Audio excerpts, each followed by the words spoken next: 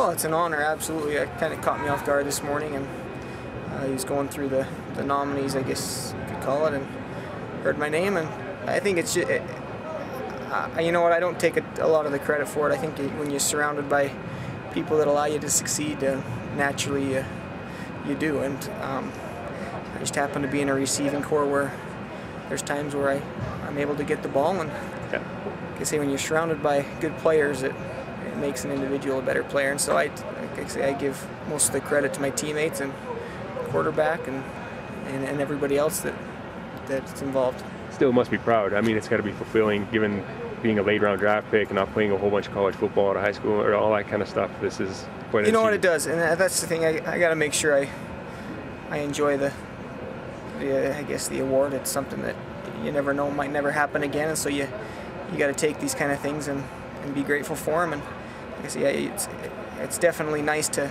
see that you're noticed a little bit. Not that I look for all that kind of stuff, but at the same time, I'm definitely happy about it. And we just got there's some other awards that I'd much rather win, and it's more of the team thing. And like I say, I'm definitely happy with the nomination, and I don't know if anything's going to happen with it, but we'll see. Perfect.